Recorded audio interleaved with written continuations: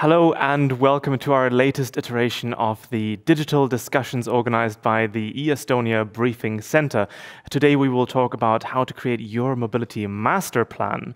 My name is Florian Marcus. I'm a digital transformation advisor here at the e-Estonia Briefing Center, and I'll be your moderator today and sort of host the entire conversation.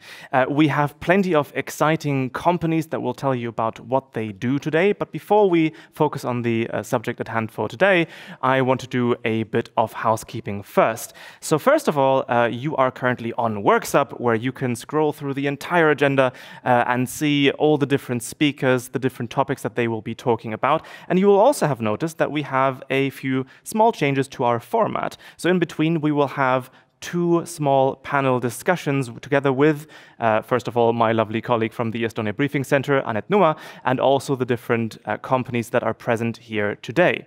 Also, you will see that there is a Q&A button where you can ask your own questions to the different speakers, and you can also upvote other people's questions if you really want to hear their questions answered as well.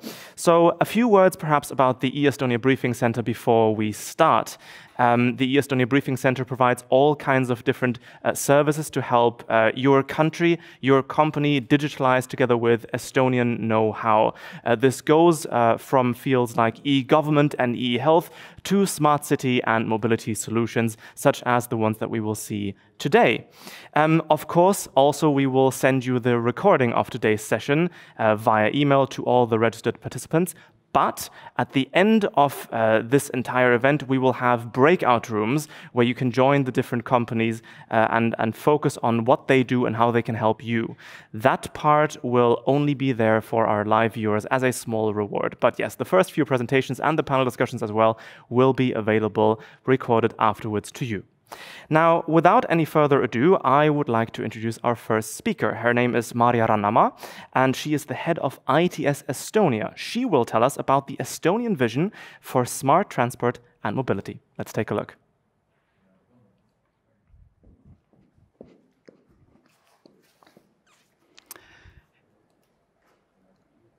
Dear participants, my name is Maarja Rannama, and I am the CEO of ITS Estonia, which is a collaboration platform in the field of intelligent transportation systems.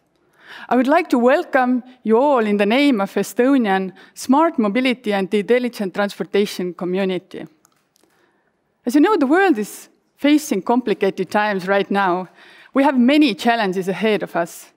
Transport has been one of the sectors hit hardest by the COVID-19 pandemic. How do we recover from it? At the same time, the climate questions have become more and more important than ever. European Union has set an ambitious target, 90% reduction in greenhouse gas emissions in transport by 2050. Is it just a nice slogan, or is it really achievable? And how to get there? Also, many people are getting seriously injured in traffic daily. EU has created a target, Vision Zero, in order to eliminate all traffic fatalities and severe injuries. But how to achieve it? In Estonia, we believe that the answers to these questions are in two words: innovation and digitalisation. We have managed to build a digital society that really works. Estonia is the only country in the world where 99% of the public services are accessible online 24/7.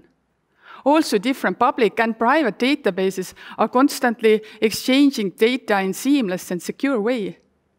These are the experiences that we use also in transportation. Let me show you how. Implementing autonomous vehicles has been one of our priorities for many years now. Estonia was one of the first countries in the world to legalize testing of self-driving vehicles on public roads in the year 2016. I'm happy to say that last summer we even made autonomous vehicles part of our public transportation system. We are also piloting on-demand-based last-mile vehicles right now.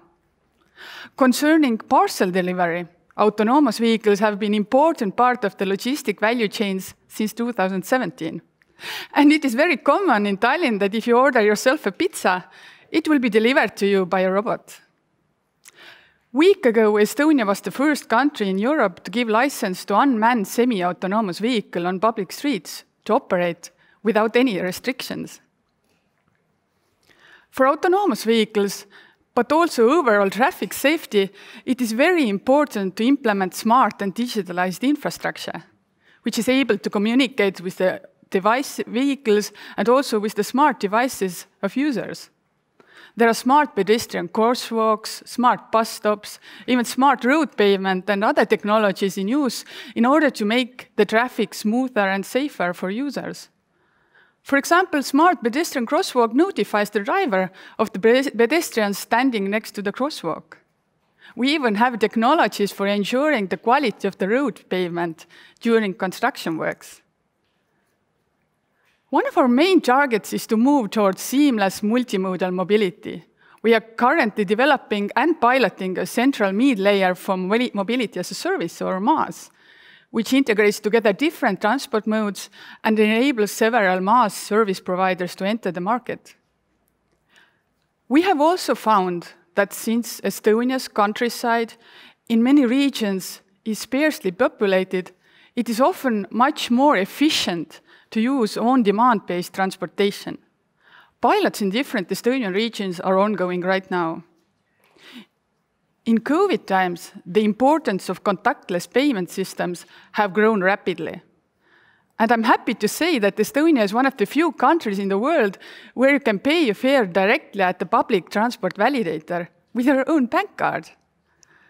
I really hate searching for the ticket machines while visiting a new city as a tourist.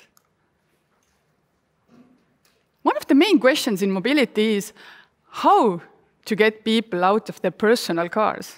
We Estonians, we really love our private cars. There is almost one car per every adult citizen in Estonia. So this isn't the easiest task. Therefore, we are integrating micromobility solutions with other transport modes and developing further micromobility infrastructure networks in order to give people alternative options, which are comfortable to use, good for their environment, and also good for their health. As you already heard, we have managed to make almost all our public services paperless. Now, our next target is automated, real-time, and paperless logistics. For that, we have implemented several initiatives. Some of them are for digital cargo information exchange, but we have also taken our queues online. Before the year 2011, the board truck drivers on Estonian-Russian borders had to wait over 60 hours in physical queues. After 2011, when the queues were made digital, the drivers could book a slot, and the average border crossing time diminished from 60 to 1.5 hours.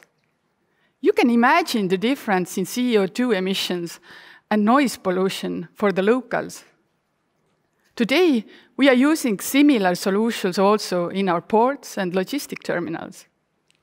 In Estonia, we believe that the logistic processes should be real-time visible and automated, and we have developed several solutions for that. You can hear of one of them also on the stage today. In order to make real changes in mobility, it is very important to take in use new, innovative technologies and get the most out of data. Since autonomous vehicles are driving and cities are getting more and more connected, then collecting 3D data is crucial. I'm happy to say that Estonia is one of the few countries in the world which is fully covered with digital twin.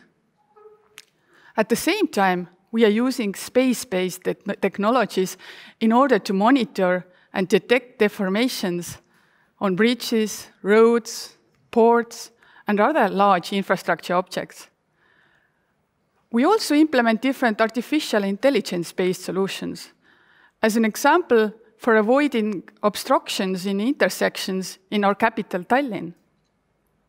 Tartu, on the other hand, the second biggest city of Estonia, fully reorganized their public transport network a couple of years ago and used more than 20 different data sources in order to really understand where and how their citizens want to travel.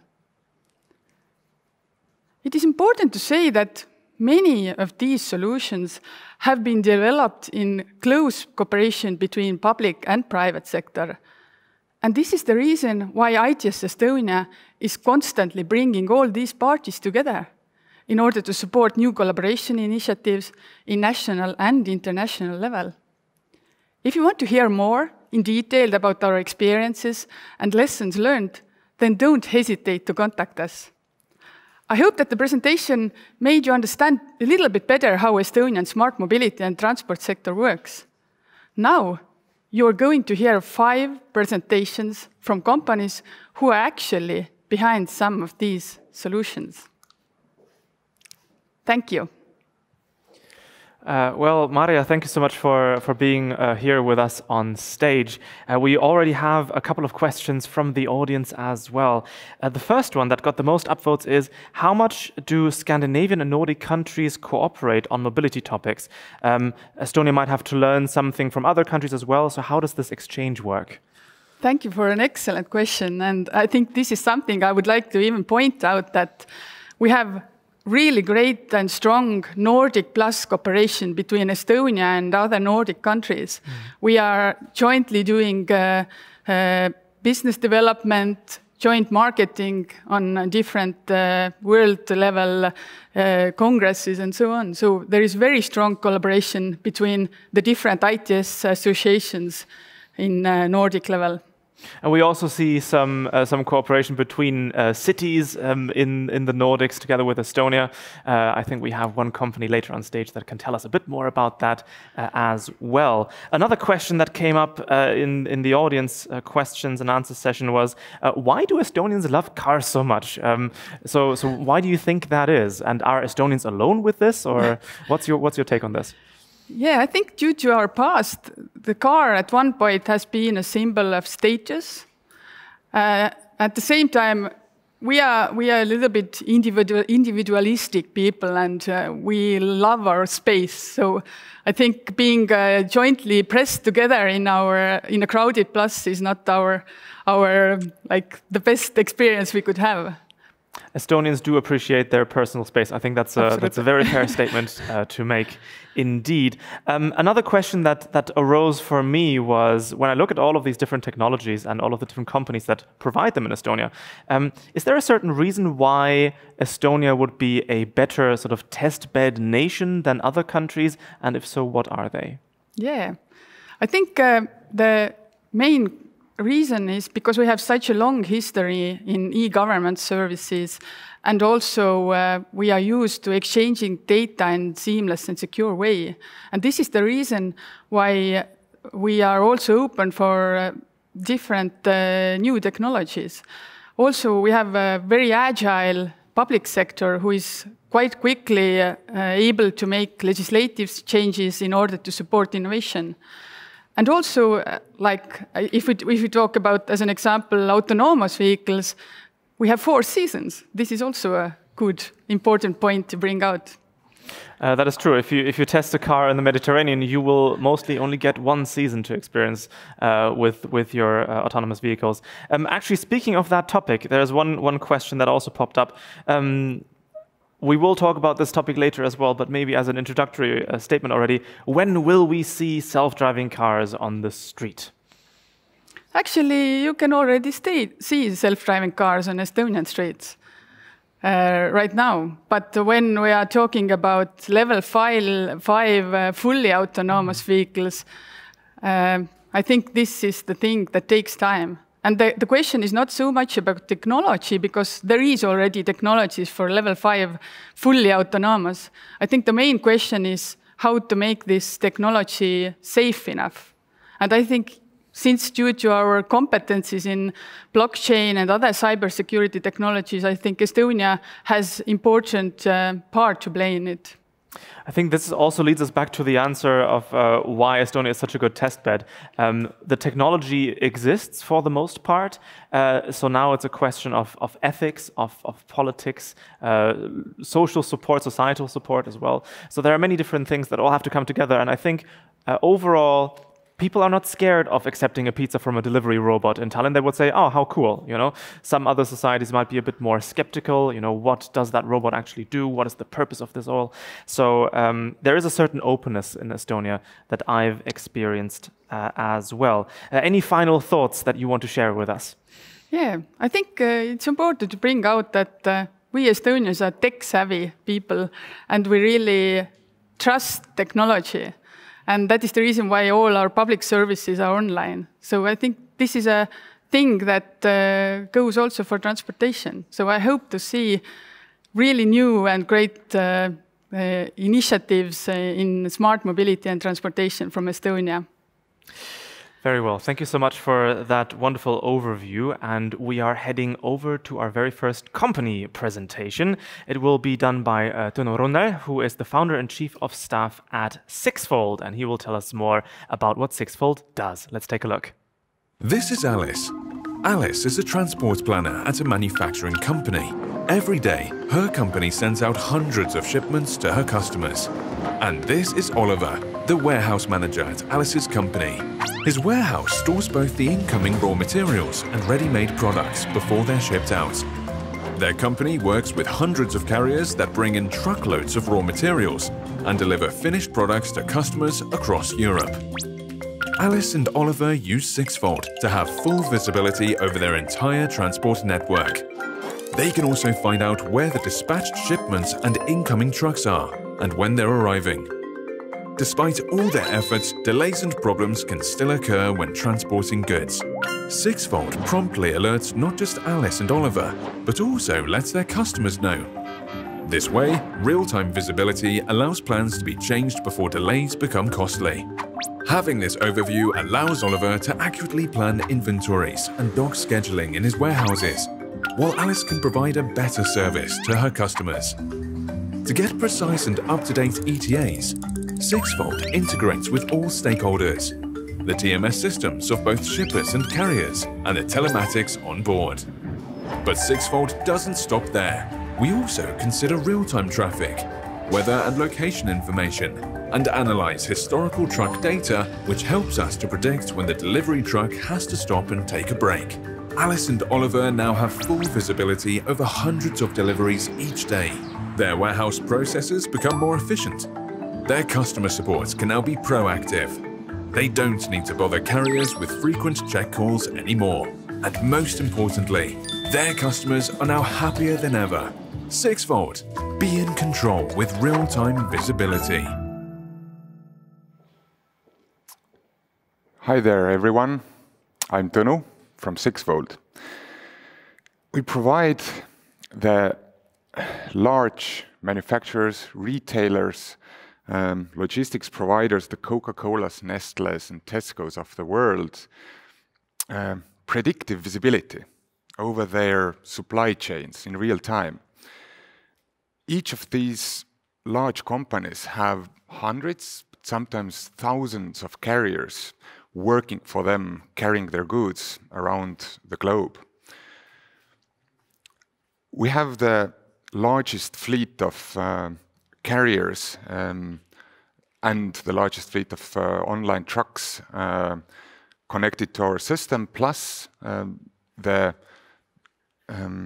plus we have integrations with the rail operators, the ocean freight operators, and combining all that information that is flowing in real time, we can provide our shipper customers knowledge of where the goods are, when will they arrive, and if any of those will be late or require their attention. So reducing the manual efforts for getting this data over phone or fax or something by magnitudes. And we're recognized among the top global players in our field by industry analysts like Gartner. And we help our customers optimize their logistics, automate processes, reduce costs, and cut emissions. You can see, you can hear more of that in our breakout session later, where we also will introduce a small peek into the next invention that we are building, a carrier finder, where we match this massive stream of knowledge to locations so that we can always provide shippers the best carrier to carry out one load or the best carrier to service a certain lane in the globe. And one final thing, so last year we created a free live border map of the congestions in Europe just when the lockdowns of COVID started. And we turned out that we were the only ones with information such like this, and we reached hundreds of thousands of people, logistics people, governments, the general public, and helped them out with info that only we had. That's it. Thank you so much for being here with us today. And yeah, this map that circulated last year with regards to COVID and the waiting times at the border and so on was really useful. We also saw it at the briefing center, of course, and people were very impressed, I can tell you that. One of the questions that we see from the audience was, how does your offering differ from other digital freight forwarders such as InstaFreight and so on? Great question. InstaFreight is our customer, and we are not digital freight forwarder. We step in where already carriers and shippers have a working relationship, and we make it real-time visible. Otherwise, they would be blind. That's what we do. It's a very quick summary, yeah. Can you give more examples of how real-time visibility data can be used in transportation? What are the other use cases? That's a deep well of different options. We've got 1 minute. All right, let's start from the beginning. So Nestle, our customer, has operations across Europe, and each of these operations it's kind of regionally governed. We help them bring it together, the whole Europe under one management. So that's a good example for enterprises. Very well. So you will also be able to be in touch with Tunu for the later breakout room. So that's very important. Thank you so much for being with us. We are heading on to our next presentation, which will be done by Auve. He is the head of sales at Ridango, and he will tell us more about what Ridango does these days. Let's take a look.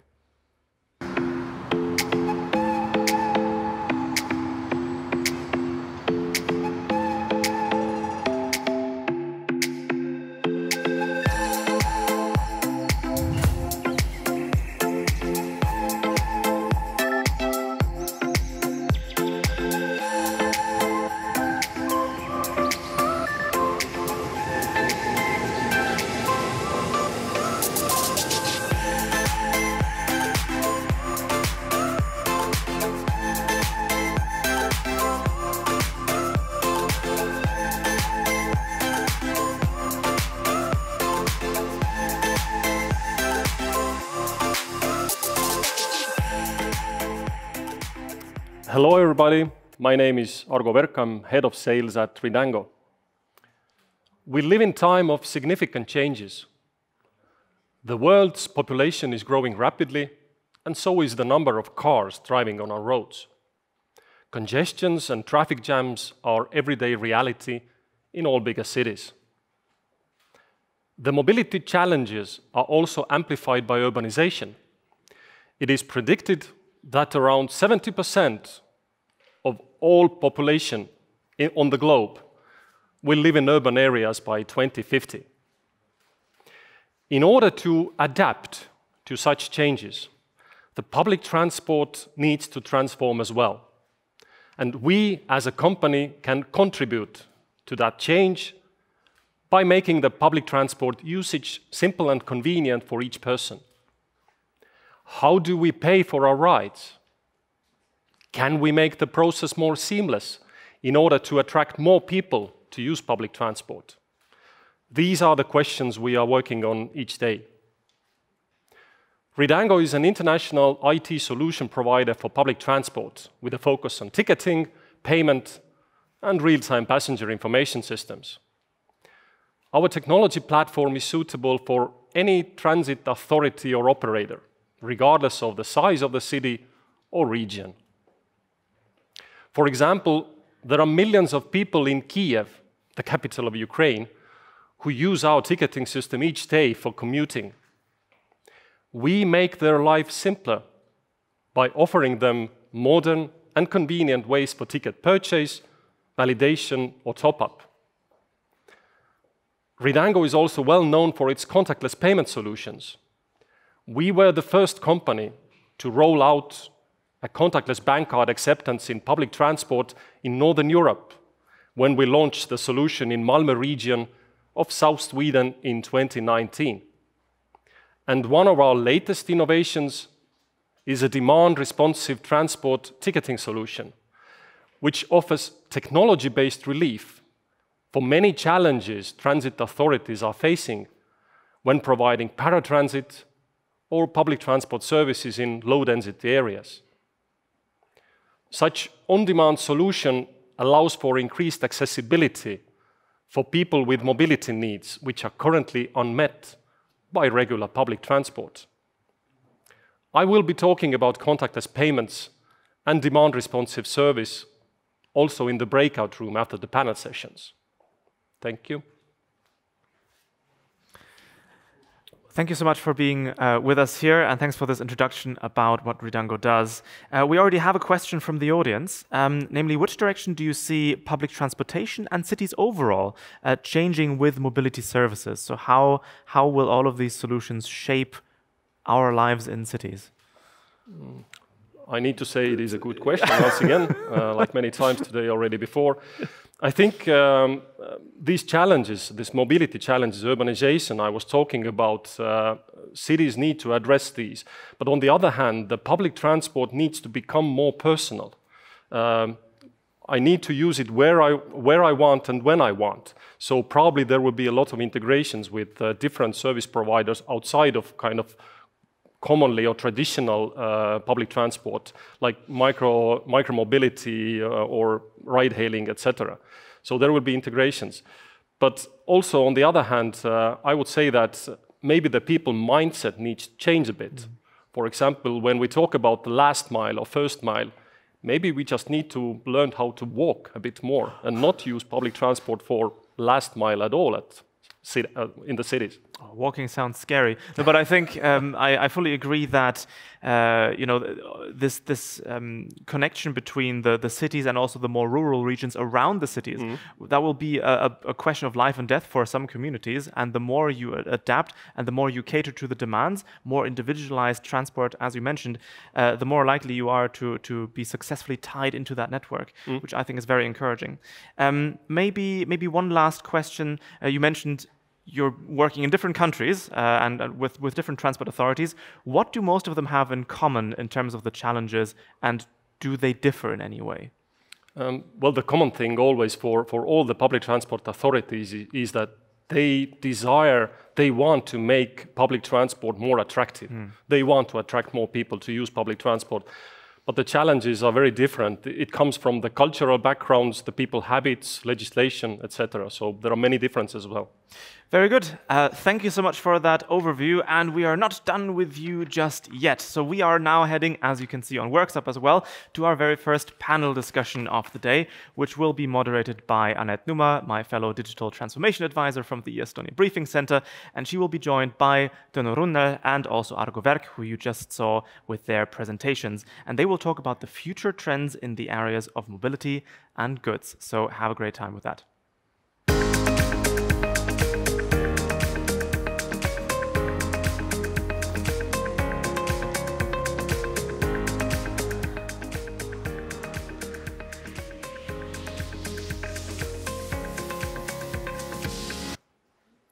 Good afternoon to everyone also from my side here. I sincerely hope that you have enjoyed these first two presentations by Ridango and Sixfold, and we're now going to continue now with our panel discussion on the topic of sustainable trends in planning mobility of people and goods. My name is Annette Numa, and I work as a digital transformation advisor at the Estonia Briefing Center. But now to get to the topic here. One of the most difficult environmental and social challenges is transforming the mobility of people and goods. And this sector is in a process of changing completely drastically. And we can't even predict what is going to happen in the future. But speaking about the real numbers in this sector, mobility will increase as more people and goods will move across towns and across the globe. Just bringing out some of the numbers to you. In 2030, the annual passenger traffic is expected to exceed 80 trillion passengers. You heard it right, 80 trillion passengers, which is 50% increase compared to the year of 2015. And the global freight volumes will grow around by 70% compared to 2015. In addition to that, 1.2 billion cars will be on the roads, which is double than we have today. I have together with me here two companies whose hard work has a growing potential to improve the lives of millions of people and the environment and the quality of life, and at the same time, it can also help to minimize the effect of the climate change. Thanks for your very interesting overviews of your solutions here. I will gladly now go more in details with your solutions, where both Ridango and Sixfold has been developing. And Argo, I would actually like to start with you here. So Ridango has established a solution for public transport with focus on ticketing payment and real-time passenger information systems. You have been implementing solutions in Estonia, in Sweden, in Denmark, Lithuania, even in Ukraine. And clearly, they are very fundamentally different countries. Maybe you can just bring it out some of the most surprising differences and challenges between implementation processes in these different areas. As our customers is usually from public sector, it means that all our contracts are awarded through the public procurement. So it all basically the differences start with the procurement process itself. There are very different rules and regulations in different countries for language use, for different documentations you need to provide, etc. So the differences start already there.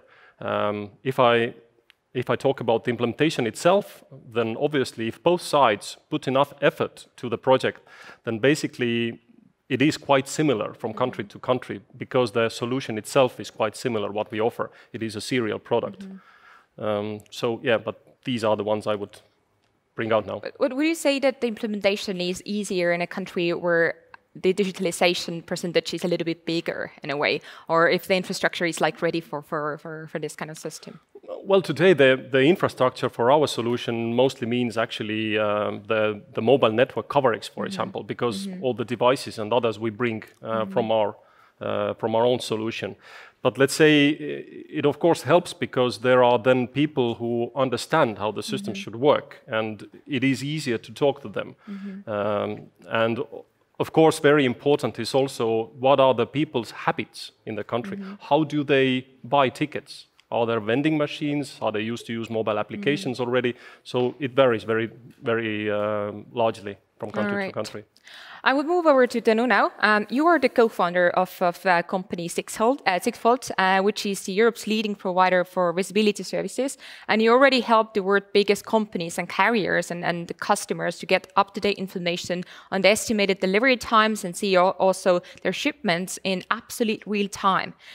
We know that in 2020, when the pandemic hit the world, so there were many queues at the European borders. And of course, we saw a very significant distribution with delivery times as well.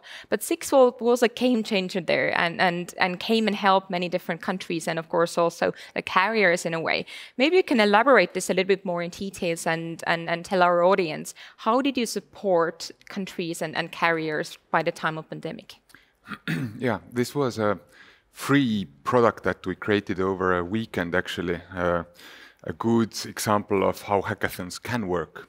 And therefore it was not a rollout country by country, but instead we built something based on our data, the massive streams from hundreds of thousands of trucks, and visualized the congestions on the borders, how many hours a truck should expect to wait there, what's the length of the queue. And we didn't need to contact any government. We didn't need to roll anything out. We just built the product, and it went viral. Logistics people, governments, journalists, general public just found it. It was very simple, and they adopted it in their process in various ways.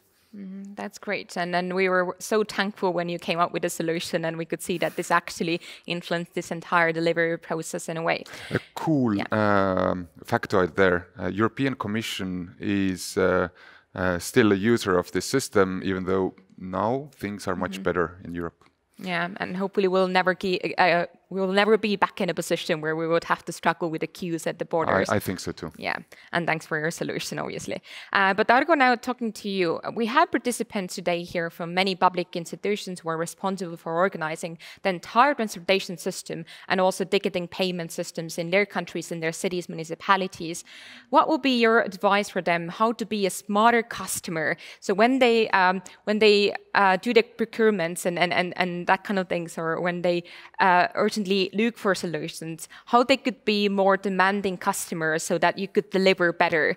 Do you have any experience, or how do you educate your customers in a way? Yes, I would definitely recommend that before they would come out with a tender itself, they would actually have some sort of a technical dialogue with the vendors.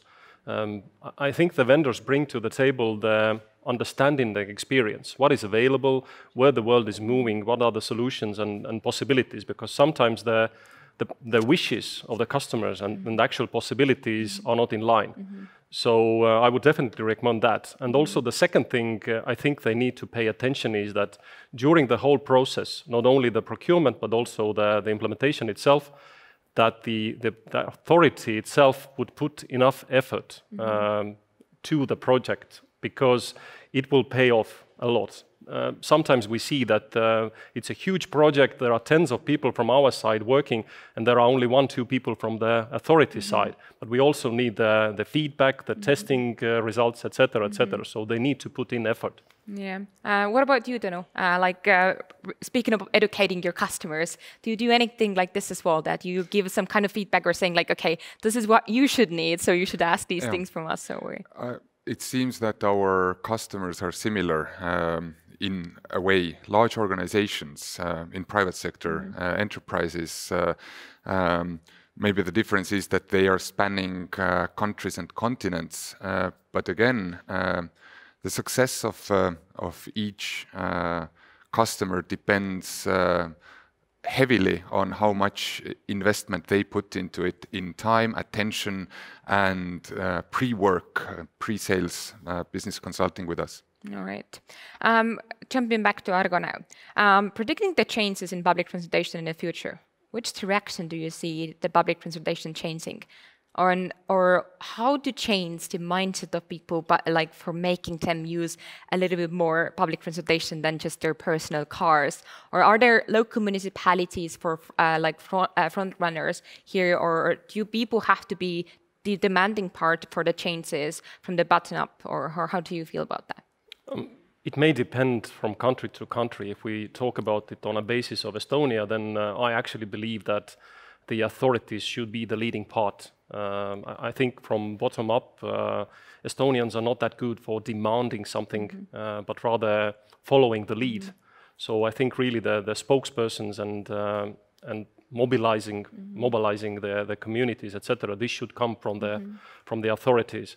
But whether public transport is changing, like I said already before, I see it on one hand, it needs to become more personal. So it needs to be suited for me, for my personal needs. So I need to use it where I want this kind of personal touch. On the other hand, because of the urbanization, we need to develop more kind of mass transit options like metros or bus rapid transit, and these would take the heavy load of the commuters. And then it's the question of first mile and last mile. And as I said, maybe we need to learn walking. But have you ever been working together with different cities or countries that you see that in this city or in this region, like the people are the demanding ones, like that they are looking for solutions, that it works that way around? Like, Well, it is usually a scope for the authority, so we are maybe not in that close connection with the people in this region. But I know that in Sweden, in many cases, the authorities listen very carefully what people are saying and do all kinds of studies and tests and ask their opinions. So it works in Sweden well. But then providing full transparency among Sixfold customers, consumers is one of the key strengths that you have. What kind of data are your customers able to track compared to the other providers that are providing a similar solution that you are? What's the value proposition of your company? The difference comes mainly from where we started. Unlike our competitors, we started as a tech and data science company, so we approached it from a different angle, and then we teamed up with specialists of logistics field early on to add the second half to the game. And in the end, how we differ is mainly the extent. By now, just in 3.5 years, we've grown to be the biggest network of live vehicles in Europe, and now growing beyond. So the technological pace or the feature sets, they are getting closer and closer. In the end, it's a network game. Who has the widest available data on the ground? All right. Now, going back to you talking about the COVID-19 crisis, I have a question to you, Argo. How much has the COVID-19 crisis changed the behavior of our travelers? What have been the most outstanding trends you have seen post-COVID time? Yeah, the COVID has changed a lot, actually. If we think about our customers, which are public transport authorities usually, then they have lost 60–70% of passengers compared to the pre-COVID time. And they are responsible in a way that they actually ask themselves, people not to use public transport because it comes from the government and it is a sane thing to do at this moment. But what we see also, and what probably become a new de facto standard post-COVID, is all sorts of contactless solutions. So most of our customers have stopped any ticket sales on board, so the drivers don't interact with passengers anymore. So there are contactless bank cards coming to. They were already a trend before the COVID, but now it has kind of increased the pace a lot. And we see that these kind of methods will become a new de facto standard. Even talking about myself, I used to use public transportation very, very often before the crisis, but I was very scared to do so when the numbers were increasing, obviously. So it can have a real impact, but I'm also super happy that no one can buy the tickets again from the bus driver anymore, but you have to swipe your card. So it makes also everyone's life a little bit safer in a way. But continuing on the pandemic time, I also have a question to Tõnu, because providing an absolute real-time visibility of operations is very essential. But when we talk about like in the light of the crisis, like COVID-19 pandemic, the stakes are even higher. And it can mean the differences between crucial medical equipment being available or also stuck at borders, or essential products being available in supermarkets as well. So Sixfold is helping many worldwide companies to improve their supply chain processes during pandemic. Can you give some of the examples regarding this? I think a good example here would be how medical equipment producer Semperit was one of the first companies who embraced our border map last year when the real stress from the congestions was the highest, and they used our information to plan ahead and avoid those congestions if at all possible, because every country has multiple borders and one of them is more congested than the other, and they could then plan ahead and get deliveries done. But thankfully, this isn't a case anymore. Logistics is resilient, and now that the borders are back to normal, I don't foresee any huge difficulties on that front. All right. But continuing talking about the numbers, as you know, I love to talk about the numbers. The highest number of cars per inhabitants was recorded in Luxembourg, followed by Italy, Cyprus, and Finland. Estonia is holding a position number 6 there. And in 2018, Poland had by far the highest share of passenger cars older than 20 years, followed by Estonia and Finland. And in 2018, the highest shares of petrol-powered cars among the highest registrations were noted in Netherlands, which was 80%, and Estonia followed with Finland with 74 and 74.3%. How do we get these countries that are on top of the list to change their trend to use public transportation instead? Do you see any changes of behavior already in recent years? Well, I was surprised actually to see that Netherlands is in that list, because Netherlands actually has a very good public transport network. They are really fond of trains, and trains cover the whole country, and everybody travel with trains. So probably it has to do something with petrol cars rather than overall number of cars per capita. But if you think about Estonia and Finland, then both of these countries are sparsely populated, meaning that there are rural areas where public transport cannot provide the service which is always available. So I think it is normal that we continue using cars. It's not maybe the question how to get people out of cars to use public transport in rural areas, maybe in the cities, yes. But in rural areas, maybe we can just join forces. Maybe there are some community services that people can share cars when they go to, I don't know, take their kids to the training or go grocery shopping or whatever. So perhaps there are ways to do that. Yeah, well, that's one of the choices. Also, a little reminder to our audience, you also have a chance to ask your questions, so please to post them into our Q&A section, so I could also ask your questions from our speakers here today. But I will continue with one of my own questions here.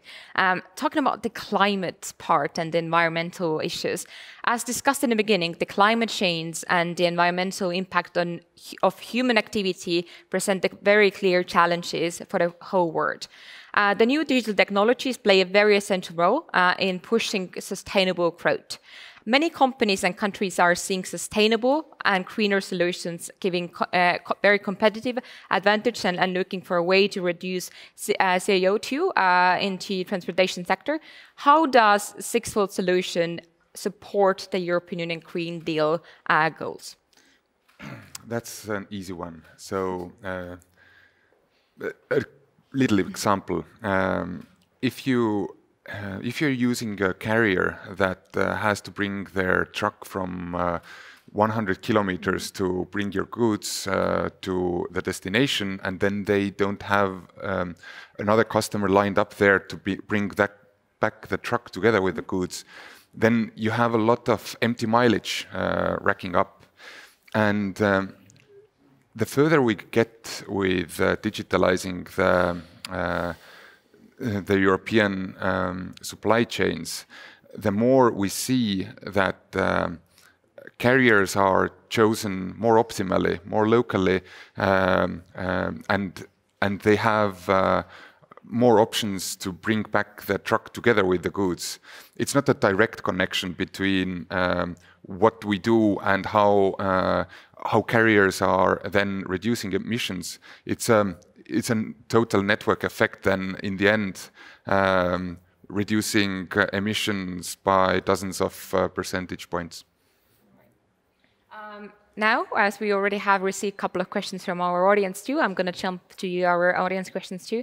What is your biggest challenge when implementing a solution or even turning it at the design stage? GDPR or other regulations, government, public, or lack of interest, or something completely different?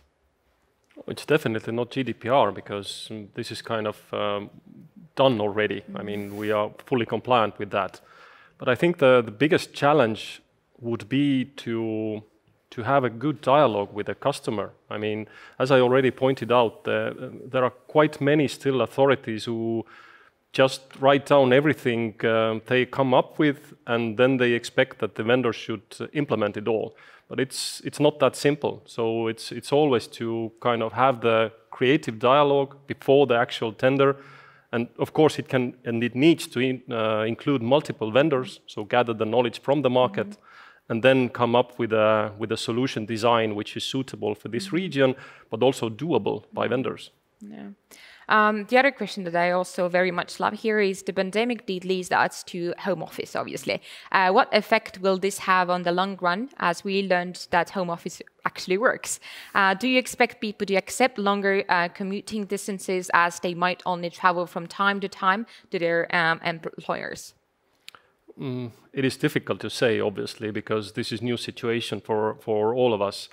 But I definitely see that the pandemic, first of all, has taken us back at least a few years in the process of attracting more people to public transport. So we are set back by a few years at least. And on the other hand, I do acknowledge that this is actually true, that we probably in the future will travel less for the work. I mean, if I think about myself, then I used to travel in average once per week abroad. But probably this will not happen because all our customers are also now used to have online conversation. They weren't before. So this will probably have an effect in the future as well, yes. All right. Now I have the very last question to you, as otherwise we're running out of time here. Speaking now on a very personal level, how does your transportation habits look like? How do you commute between work and home? Maybe starting from you, Tõnu. It's a long distance from bed to table. And I expect this to be much more common, not only for me, but for the wider general public, that we will reduce the commute, everybody of us, quite significantly who can work from home. It's gonna stay not as crazy as now, but in a good way. Yeah, I have also adapted already to the situation. So I work from home on many days actually throughout the week. But if I need to commute, I actually use a car. I have to say this because I live outside of Tallinn, and it takes about 20 minutes for me to drive to work. But it would take around an hour with the public transport, and this is where the difference comes from. But hopefully, as we talked about, all the kind of suburban areas will have a better connection in the future as well, so I can switch to public transport. I'm otherwise a big fan of trains, by the way. Yeah, if we would have them working a little bit more, and I would say not efficient, but more quicker and so that we could go from one place to another a little bit quicker. But okay, that's a wrap with the first panel discussion here.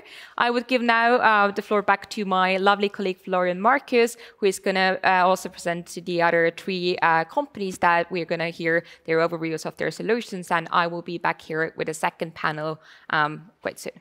Thank you.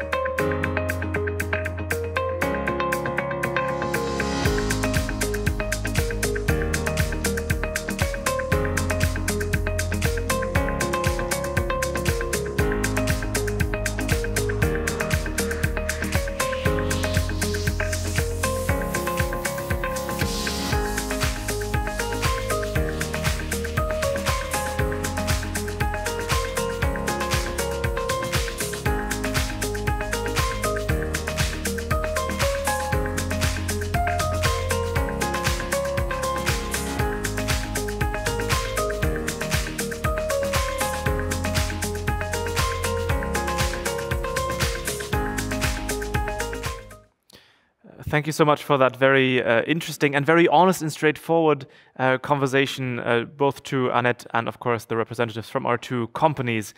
Without any further ado, we want to go next to our upcoming presentation, which will be done by Gaspar Anton. He is the CEO and founder of EyeVi Technologies, and we will find out what exactly they do in just a second. Let's take a look.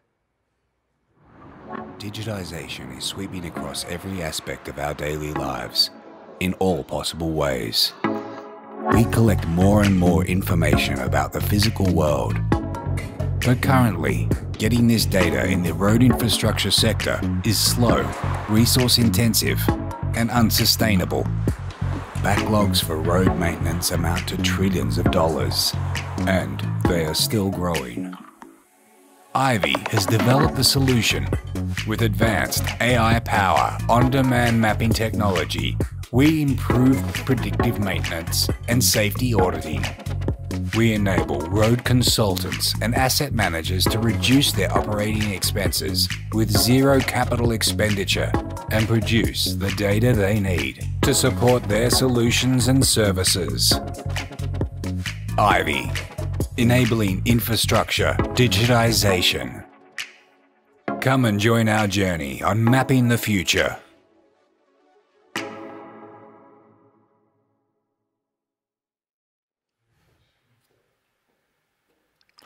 Good day. EyeVi mission is to make infrastructure management more sustainable by reducing 30% of infrastructure upkeep costs while increasing the safety for each single road user. Through our clients, we are helping the government to use their limited budgets much smarter and towards the future innovations, while reducing the number of road accidents, increasing the quality of driving experience, and of course, making our environment less polluted and more towards the green and sustainable future. I know this all may sound a bit like fairy tale, but with the magic of 3D data, EyeVi is making this fairy tale a reality. EyeVi enables for road consultants frequent and detailed overview of the entire physical road networks through our AI-powered mapping platform. Road defects, attributes, road lanes, barriers, safety walls, road signs, overpasses, and so on, so on. Everything necessary for predictive road maintenance, road asset and traffic management, safety auditing, autonomous transportation, and more. It may come as a surprise to you, but already today, every single road section is being mapped over and over and over to acquire all this data.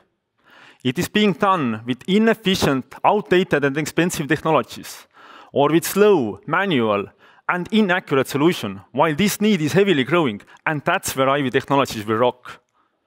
We are a spin-off startup, 9 months since our foundation, most amazing team behind all the magic, and we have been heavily growing. Our software as a service, mileage-based approach is giving our clients return of investment in every single project they conduct. And that's why we have already been in action in Estonia, Finland, Sweden, Poland, UK, France, and even US.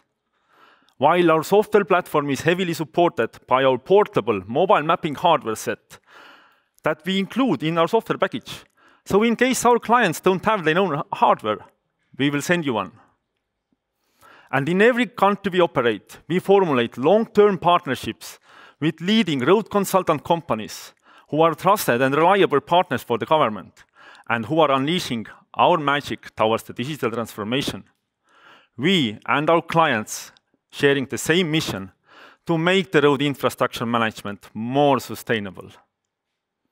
So please join us in the breakout room or after the event to listen more about Auve Tech, or even to listen about our startup roadmap. We are fundraising. We are growing our team. My name is Kaspar Anton, founder and CEO of EyeVi Technologies, and I welcome you. Come join our crusade for mapping the future. Thank you so much for that introduction to what you do, what EyeVi Tech does, and so much more. We already have questions from the audience, and one actually refers back to a topic that was mentioned in one of the previous presentations as well. It's about digital twins. So how can digital twins be used for more effective city management and also potentially forecasting the future? Can you give us an insight into that? Yeah, definitely. Since Estonia just released their digital twin almost the entire country, it's actually very cool and amazing. Good job, everyone who was involved. To give you an example, I would tell you about my childhood video game, SimCity, if everybody remembers. It's something that you start building city from the scratch. You build it, roads, infrastructure, buildings, hospitals, schools, so on, so on. When your city is expanding, you find finally yourself that you want to make changes. You want to change the infrastructure, you want to change rail station to the new place, you want to add something. And in the game, what you do is you take this eraser and you scratch it off, build something new. In real life, that's not an option. We know that what we build today will last for decades. So it gives a huge pressure to the city officials how to make today the decisions, taking into account decades of developments ahead and every variables. This is something that digital twins will enable, that you can play through scenarios of the decisions today, understanding the impact, and then making the right ones for the greater good of the future. I very much enjoyed that SimCity example, and I can very much relate. I'm sure that many people watching, whether at home or at work right now, can also relate. Thank you so much for your insight and sharing with us what Auve Tech does. And of course, as he's already said, please join in the breakout room afterwards. And also another encouragement, it's great to see so many questions from the audience. Please keep them coming. They're very enjoyable indeed. Thank you so much, Gaspar, for being with us. And we are heading over to our next presentation already, which is done by Maarja. He is the CEO at Bercman Technologies, and they make roads and cities smarter. Let's take a look. Globally, pedestrian injuries and fatalities are slowly on the rise.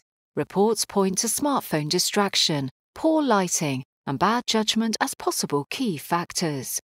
For drivers, roads are as safe as they have ever been. For people on foot, roads keep getting deadlier. The Smart Pedestrian Crosswalk is a modular traffic control device that aims to protect vulnerable road users. Our smart sign monitors the movement of pedestrians and vehicles in the vicinity. When a crossing pedestrian and an oncoming vehicle are detected, an instant V2X warning message is sent to the vehicle.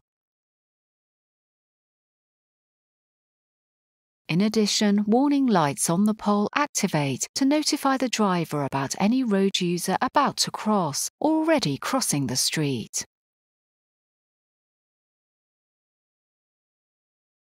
Another driver notified, another life saved. Did you know that traffic accidents cost countries on average 3% of their national GDP? Imagine for a second if we could capture this productivity and imagine that no one will die or get hurt on our roads anymore. This feels good, right? So what is stopping us of achieving this dream? Is it the way we have designed our roads? Is it the vehicles? Or perhaps it's us, the road users? Whatever the roadblock has been, there's a systemic change coming, which is extremely likely to succeed in eliminating traffic fatalities forever. For example, the advancements in self-driving vehicle technologies are finally reaching maturity. But vehicles alone can't fix everything. So static infrastructure needs to catch up as well. My name is Maarja. I'm the CEO and co-founder of Bercman Technologies, focused on innovation and digitalisation of traffic safety. I truly believe that we can reduce traffic fatalities to almost zero, and I'd love to share with you how we can make this happen. To combat high number of pedestrians still getting hit by the vehicles on unregulated crosswalks, we have developed a system called Smart Pedestrian Crosswalk. It's designed to increase pedestrian security and safety while crossing the road. But because we are detecting all the road users around, we can also do two very important things. Firstly, we can collect data about road user mobility, for example, pedestrian counting, directional counting, vehicle classification, speed measurements, etc. But secondly, we are developing algorithms to actively prevent potentially hazardous situations, to actually save someone's life. We feel that this functionality, when pioneered to be cost-effective and retrofittable to existing infrastructure, will become a new normal in 5 to 10 years.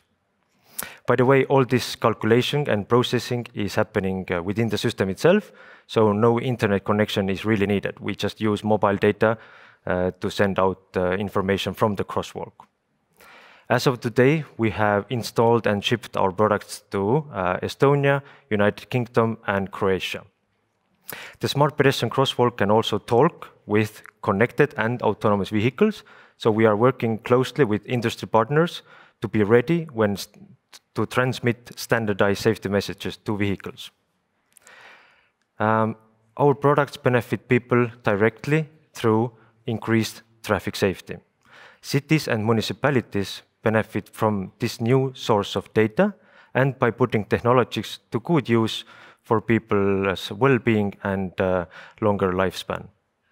If you are facing challenges you heard today, I would love to meet you in the breakout room and discuss a little bit further how we can help as well. Thank you. Thank you so much, Mart, for being with us and giving us an overview of what you do at Bercman Technologies. I guess the first question that was on my mind is, are you working with any other research institutes, or how is your work based? Like, what do you base it on? Yeah, of course. We are inventing the future, but also working very closely with research institutes. For example, we are working with Technology University here in Tallinn regarding communication from infrastructure to vehicles, etc., but also human and vehicle interactions. And we are working with one of the local Estonian universities, University of Tartu, regarding also self-driving vehicles and their communication with this static infrastructure. It's always good to have some sort of academic grounding in the work that you do. One more question, looking a bit more into the future, when do you expect the traffic to be fully automated? A bit unlike what we see today. It's a very good question. And I think, first of all, there will be a very long transition time when vehicles firstly become connected to each other with infrastructure. So it's very, very hard to tell exactly when it will be fully automated. It might not be ever fully automated in certain places, but there is it's very likely that in 10 years we can say that it's actually like almost automated. Very much looking forward to the future, and I'm sure Bercman Technologies is going to be a part of that as well. Mart, thank you so much for being with us today. We are heading over to our final presentation for now, before we then head on to the breakout rooms. So next on stage we have Taavi Rõivas, who is the chairman at Auve Tech, and he will tell you more about what Auve Tech does.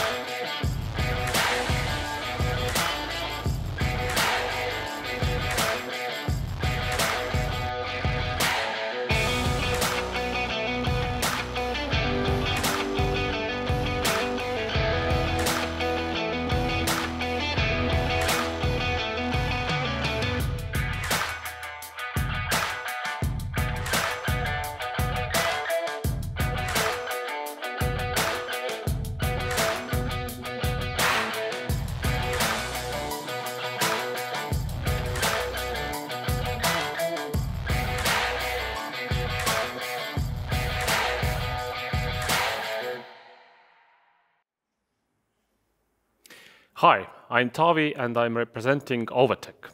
We are developing and producing autonomous vehicles that take you from the bus stop to your doorstep, or for that matter, any place you want to go in a predetermined area.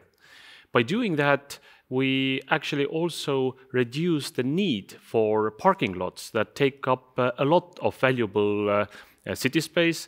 And of course, it goes without saying that our way of transport, which is extending public transport, is very much contributing also to achieving the climate goals. all of our cars are fully electric.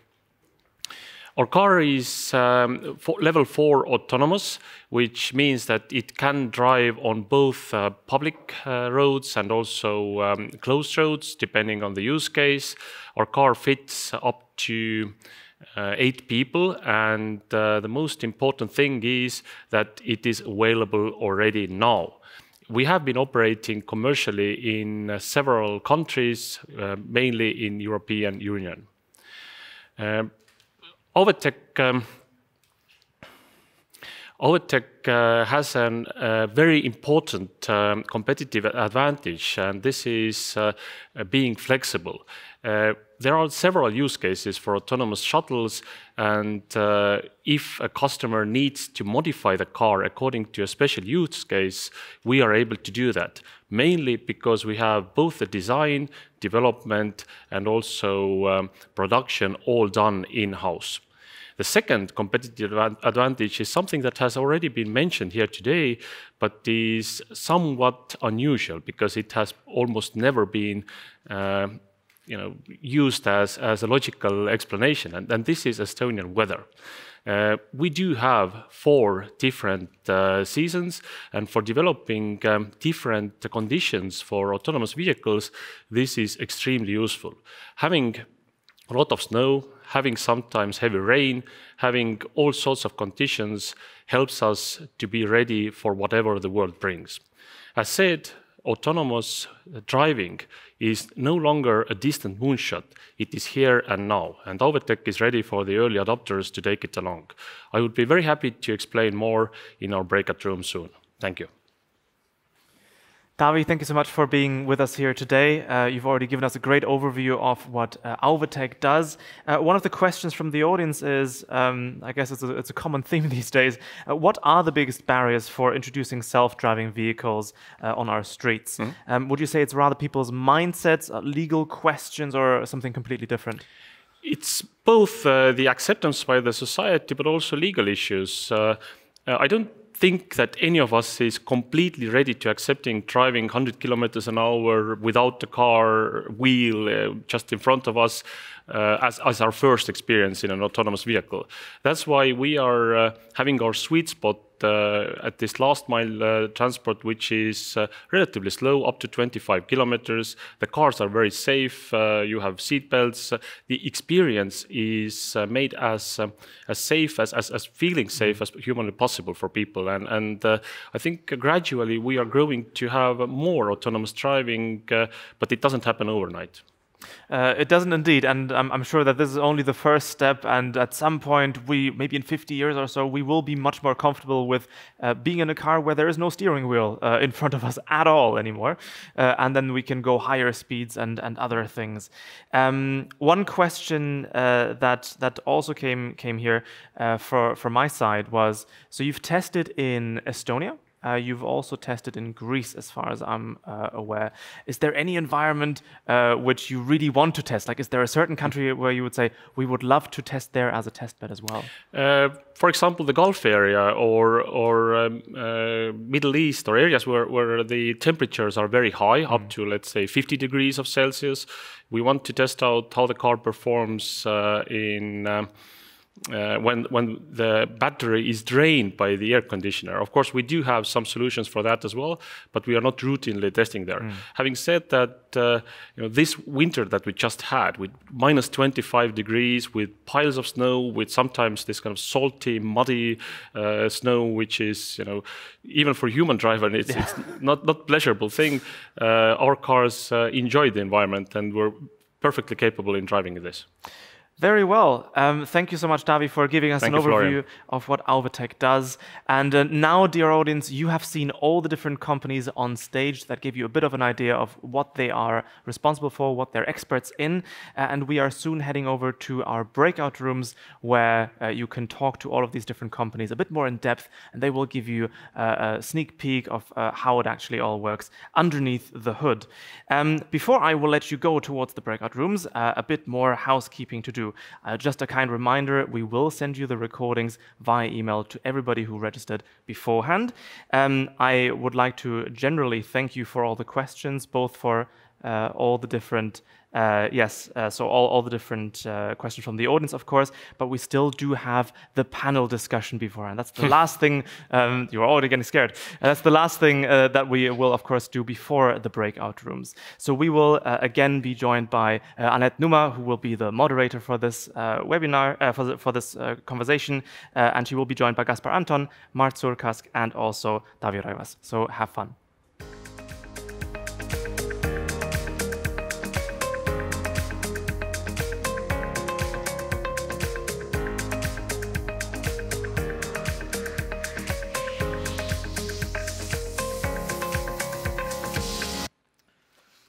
And hello once again. We are back with a second panel here.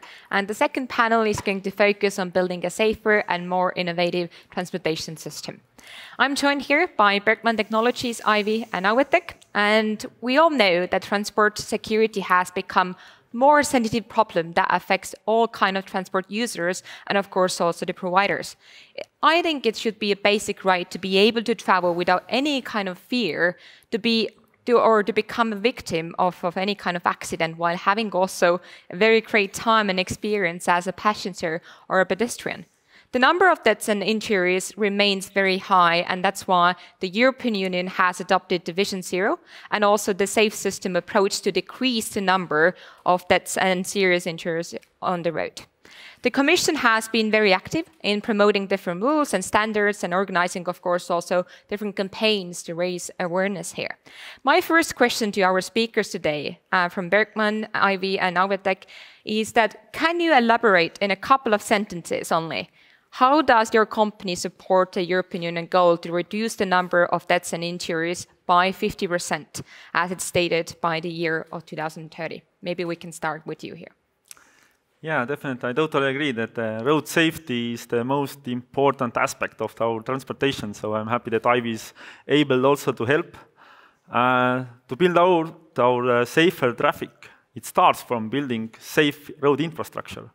And that's where we are enabling the 3D data to analyze the visibility, analyze the safety objects or the lack of them, analyze the traffic models, and so on. This all gives enough insights to understand blind spots and improve. And maybe we can move all the way to Mart. Maybe you can talk about how does your company improve the system that we could have less deaths by the year 2030? Yeah, I agree with what Gaspar is saying about the blind spots.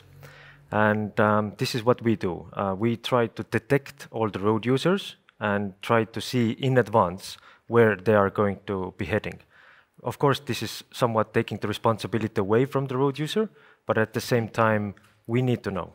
If we want to eliminate traffic fatalities, then this is one of the very crucial aspects. And also from our side, we think that the communication between all the traffic entities is very, very important part. And I know that also your solution helps to analyze later on when some accidents have been happening, but we're going to go to the details with this a little bit later. Taavi, maybe you can also add just very shortly about the Auve Tech. Two things. First of all, autonomous driving is safer, especially when you use predetermined 3D maps, when you use smart infrastructure. The situation awareness of autonomous vehicles is much better than any humans. He can see 360 degrees, sense distances automatically, do lots of calculations that none of us can do. But also, talking about injuries, especially during Estonian winter, the biggest injuries are actually people falling at the streets. So, or the most common injuries, let's say. And this is also something, if we provide last mile transport to those areas where, let's say, elderly people move, again, we can skip a lot of injuries in very difficult weather conditions. But I would continue with you, Taavi. As we know that the Vision Zero requires much safer vehicles, safer infrastructure, lower speeds, and better post-crash care. So Auve Tech is developing autonomous transportation system, and you provide an alternative means of transportation and traffic environment that should be, first of all, safe, secondly, smart, and of course also sustainable. Now, when we are focusing on these three words that I just mentioned, how are the autonomous vehicles providing a safer environment? And do you think that our passengers are ready to drive in a shuttle without any kind of driver, and how they can trust the AI technology to do all the work? That's a very good question, because it's not the technology that's the bottleneck. It's usually the overall acceptance of the society and also legislation, of course. And I do believe that legislation has to move gradually and slowly with the experience developing. So that's the reason why we are at the kind of slow and today's end of autonomous transportation, because this is ready also to be accepted by the society. People have a pleasurable experience driving slowly with seat belts without the risk of actually having a fatal accident. Whereas driving 100 kilometers hours from one city to another fully autonomously, it takes time to accept this as well. But I assure you that also driving very fast, actually the cars are capable. It's more the question of whether we as passengers or our legislators are ready to accept that. All right. But now again, bringing out some of the numbers. So let's talk about when we compare the numbers of the previous years, fewer people have lost their lives on the European roads in 2019. An estimated 22,800 people died in road crashes in 2019, which is around 7,000 fewer than in the year 2010. And the decrease has been around 23% there. Europe today remains the safest region in the world when it comes to road safety in a way. And the European Commissioner for Transport has stated that they want to see 50% less deaths and serious injuries by the 2030, as I said before. So she's very much convinced that this target is achievable in a way.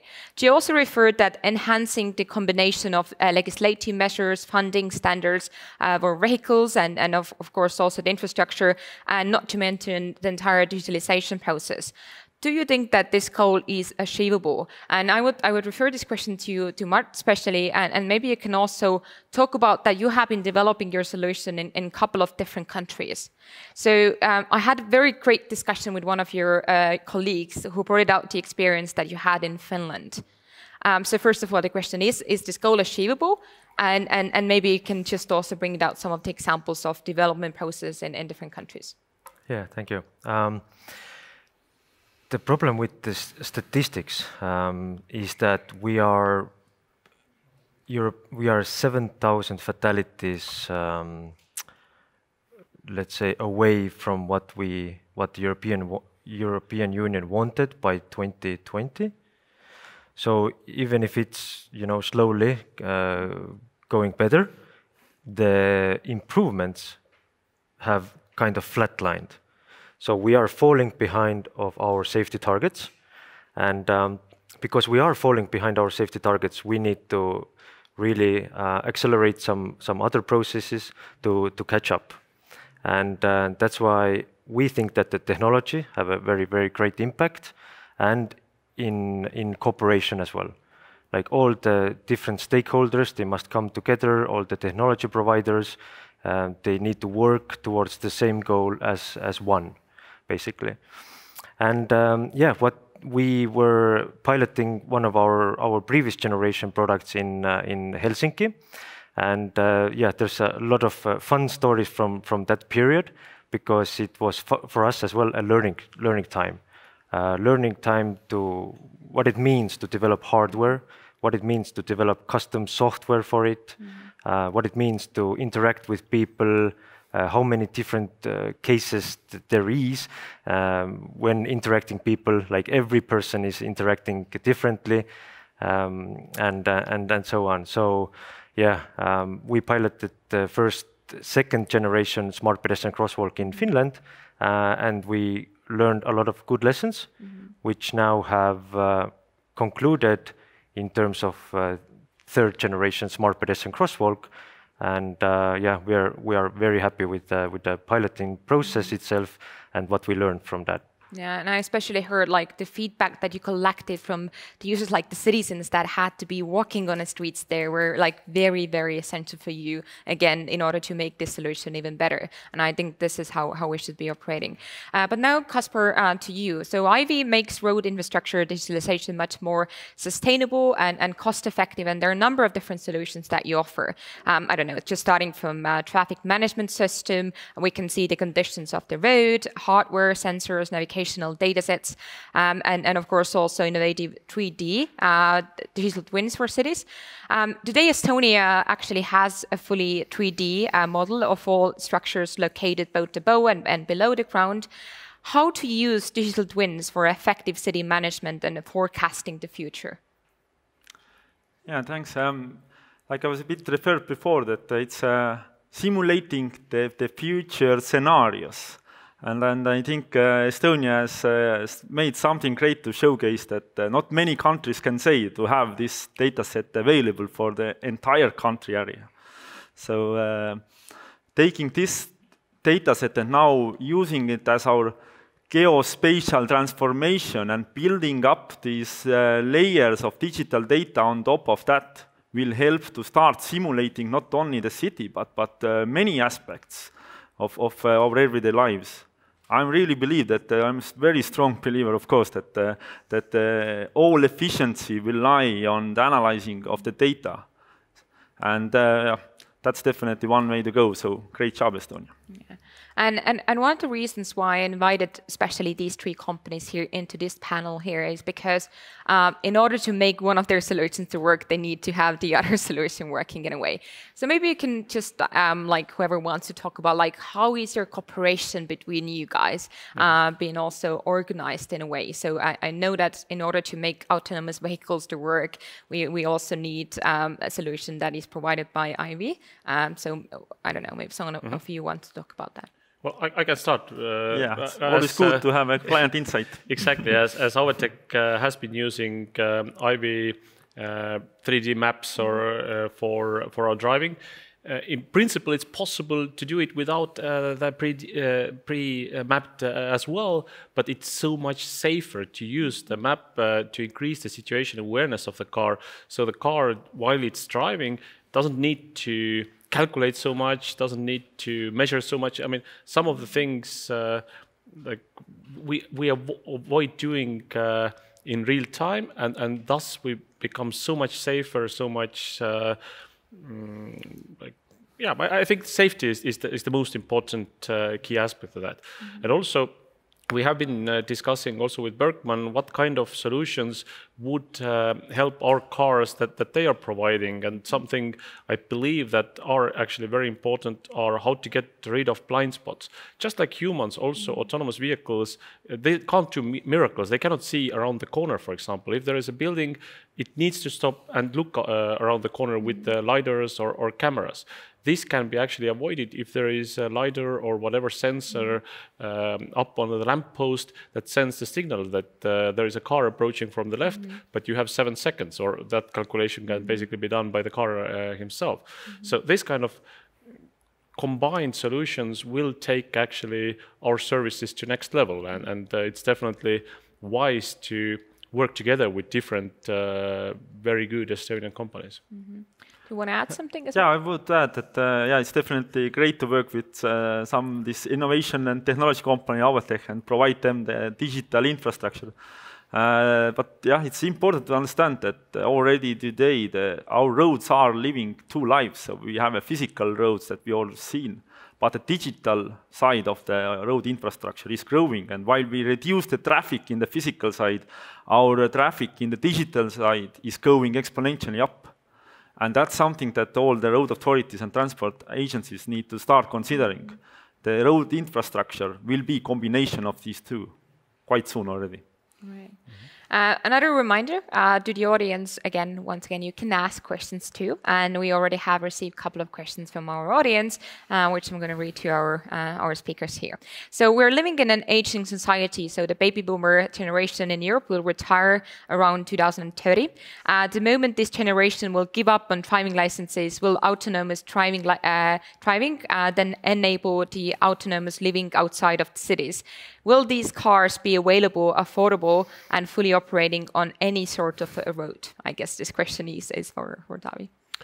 Yes, they will. And what makes them affordable in a way is the no need for human driver. I mean, if you compare with the overall cost of transportation, the human driver is still a considerable part of it. And this we can skip with autonomous driving. Today we still need legally a human to be able to take over whenever the autonomous vehicle is driving, but this can be done remotely via teleoperation. This can be done in such a way that one human is taking care of, let's say, 10 cars or a fleet of cars. So yes, this will be available, and as we are speaking right now, there are autonomous vehicles driving in Estonia and several other countries. All right. Now I have a question to Mart, to you. So I know that municipalities usually have some priorities in choosing which areas to start with implementing your smart pedestrian crosswalk solutions. Maybe you can just talk about like what have been your experiences, like how they have chosen the exact like areas where they would like to start with. Have there been any kind of trends in there? Yeah, usually the requests are coming in where the most vulnerable road users are, namely children, bicycles, and so on. So I think we have like 40 to 50% of those smart pedestrian crosswalk systems are requested to be near kindergartens or schools, to be exact. And I think one of the main reasons is that our product is perhaps a good alternative for a traffic light, and also with the functionality I touched upon in my speech before, which is this hazardous situation detection. We use cameras, and at the moment we use also the radars to combine the data and understand where everybody are and where are they heading to. So we are aware 1 or 2 seconds before it happens. So we can react really quickly, and from the research it is said that 750 milliseconds is what one road user needs to have this accident or prevent it. And I know that also you have some very ambitious plans for the future in order to, like I would say, increase the communication with emergency response center. In the most enthusiastic scenario, how would this look like? Yeah, as we know, European Union now requires all new cars to have this e-call option. So if you crash your car, it automatically calls the emergency response. And what we want to do is the same thing, but from the infrastructure point of view. It's not a very big problem here in Estonia that if someone is getting hit by the car on the crosswalk, that the car leaves. But in some other countries in Europe, the rate of hit and run is 40%. So it's a lot of people just hitting the people and running away.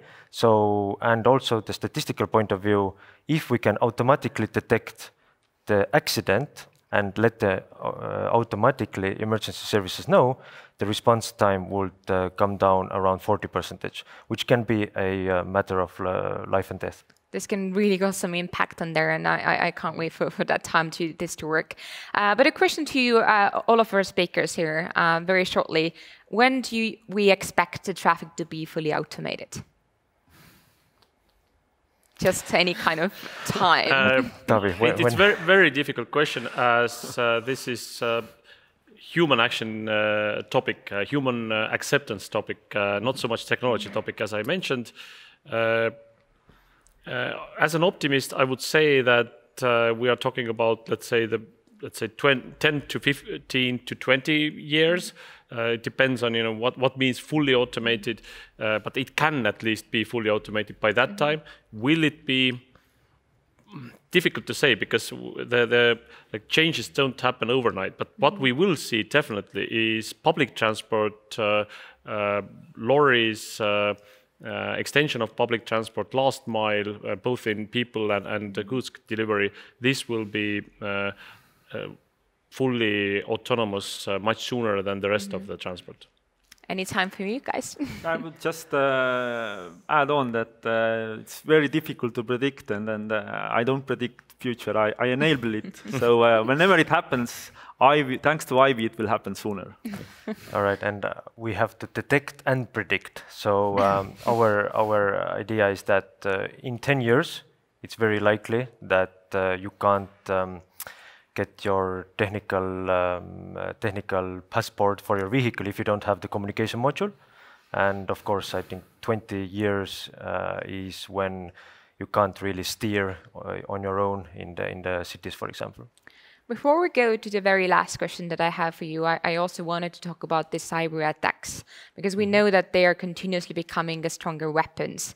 And when we would have fully automated and autonomous traffic, it has its risk factors too.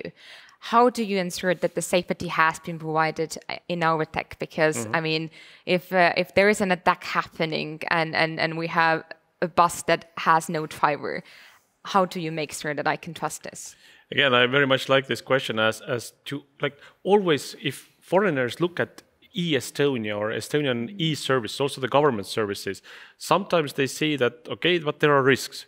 Yes, there are, of course, but we address the risks and we take note of the risks.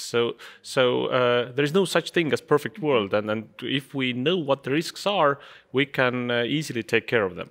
Now, for our buses, they are connected. They use mobile network, ideally 5G, but in real life, it's mostly 4G. And if they lose connection, they are programmed to stop safely, no problem. This is the most easy cyber attack, if I may say, just jamming the connection.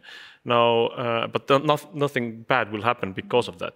Now, more serious thing is if somebody attempts to take over the teleoperation of the car. But this is something that we have been heavily investing in to enable safe, secure channels between car and teleoperation. And again, the car can be programmed if it detects that there is some malfunction, some hostile activity. It can be programmed to stop slowly and just lock itself in a way. Right. So yes, of course, we need to address those topics. We're running out of time, but I still want to ask my very last question. So you only have one single sentence. So a question to all of you. With one sentence, what is the added value of your business to build a safer and more sustainable traffic environment? Let's start from here, Kasper. Towards the safe and sustainable road infrastructure management through data-driven analytics. Yeah, for us as well, providing and gathering the data and also saving lives. Being able to use more public transport instead of personal cars enables to save immense amount of CO2 emissions and also save valuable city space to be used better than parking lots. Thank you for your fantastic answers, and I really enjoyed this panel discussion with you. Now that's a wrap with the second panel too. So I would like to thank everyone that listened to us and listened to these two panels. And I would now give the floor over back to my colleague Florian, who will sum it up, and then we'll give some kind of information how will these breakout group sessions to you look like as well, because some great news for you, that wasn't your last chance to hear these companies talking, but you can also join them to the breakout room sessions and hear a little bit more in details, ask your own questions and have a discussion there too. So I would like to thank you from my side, and I wish you a very nice day. Yes, thank you so much, Annette, and of course to the companies as well for this splendid panel discussion. I think I learned a few things as well, and I'm sure that you did as well. This whole event was organized with the target of finding your mobility master plan. And I think that we've seen many different companies present, share their thoughts, also provoke your thoughts with how the future of transportation and mobility can look. And I'm really hoping that you had a very good time with these first presentations. As was already mentioned, we will soon head over to the breakout rooms where you can talk to the companies in greater detail. And depth.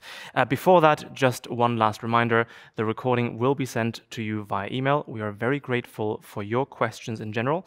And of course, if you want to experience what this futuristic mobility life looks like, you're always invited either to book a presentation with the e-Estonia Briefing Center or to visit us here in Tallinn and Estonia more widely. It's a lovely country. I'm a foreigner here myself, so I can confirm that it's a very nice place to be. So we're very much looking forward to having you here as well.